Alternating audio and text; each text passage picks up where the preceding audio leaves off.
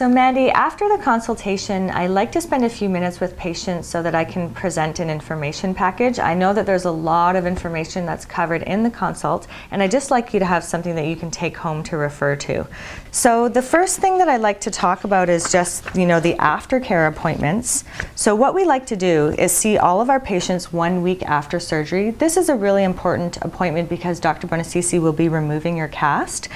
And I think for you, you're just going to have to decide, since you are an out-of-town patient, are you going to stay in Vancouver for a whole week, or are you going to go home a couple of days after surgery and then return for your cast removal 7 days later? The next appointments are roughly 6 weeks and roughly 6 months after surgery. These are relatively flexible. We'll find something that works for you and works for us, but mainly that 1 week appointment is very important. So the next thing to consider is how you're going to be feeling and how you're going to be looking.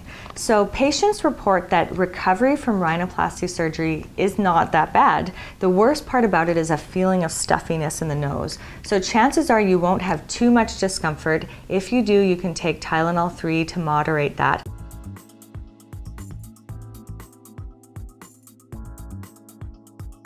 So what kind of pain and swelling should I expect? At the 1 week mark, when you come to have your cast removed, it's very likely that you'll have some bruising and swelling. The bruising and swelling subsides very quickly after the 1 week mark. Most people are feeling comfortable being seen in public at about a week and a half to 2 weeks after surgery. They may have a little bit of swelling hanging around, but it's something that only they would notice. So is there anything I have to do, especially for sun protection?